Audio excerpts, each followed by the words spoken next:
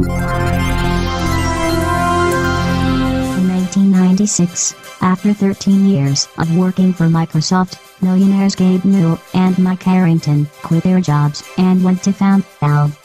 After 3 years of development and delays, the first game of Valve was called Half-Life, and it was released in 1998, receiving universal acclaim with critics praising the narrative and gameplay. By 1999, Valve hired the original 3 developers from the Quake mod Team Fortress to make a port to the gold source engine of Half-Life.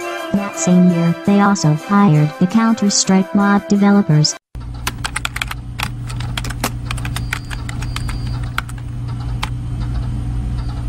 to develop an official game that was released in the year 2000.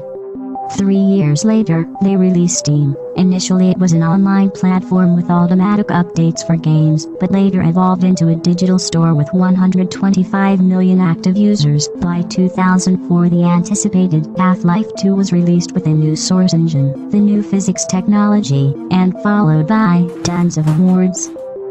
The power of the new source engine was used for making ports for old games: Half-Life Source, Counter-Strike Source, and Day of Defeat Source.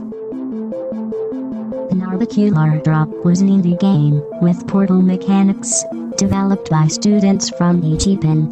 Valve hired them, and that's how Portal was born.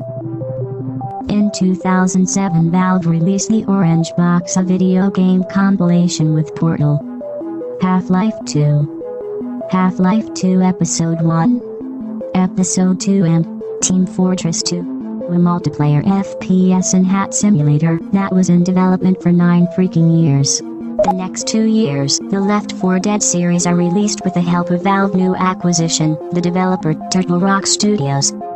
2011. The anticipated sequel of Portal is released, including a new 2-player cooperative mode. The next years they release Counter-Strike, Global Offensive, and Dota 2. Really good games. But this shit they do is a joke.